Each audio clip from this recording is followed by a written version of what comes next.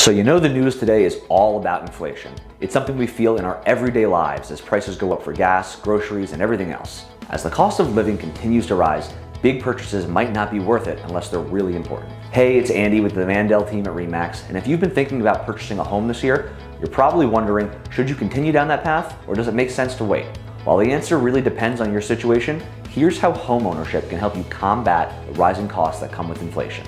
Investopedia explains that during periods of high inflation, prices rise across the board for things like food, entertainment, and other goods and services, but also for housing. With both rental prices and home prices on the rise, how can you protect yourself from rising costs? Buying a home allows you to stabilize what's typically your biggest monthly expense, your housing costs. If you get a fixed rate mortgage on your home, you lock in your monthly payment for the duration of your loan for 15 to 30 years. And while your taxes and insurance costs will still fluctuate slightly, the biggest part of your payment, the principal and interest, stays the same. While the insurance costs are a little crazy in Florida right now, if it's your homestead primary residence, your taxes can't go up more than 3% in any 1 year, and they usually end up going less than that. So if you rent, your landlord gets to determine how much you pay every month, and that can change by however much he or she wants in any given year.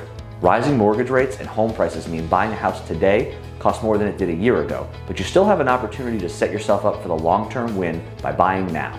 Buying now lets you lock in today's rates and prices before they both climb higher.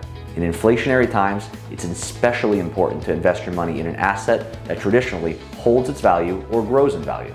Historically, home price appreciation outperformed inflation in most decades going all the way back to the 70s, making home ownership a historically strong hedge against inflation. In South Florida, we have the Everglades to the west and the ocean to the east, and we don't have much more land available to keep building. Because of this and many other factors continuing to move people to South Florida, experts say home prices will only continue to go up from here. And since home prices typically grow in value, even when there's inflation, you have peace of mind that history and facts show your investment is a strong one.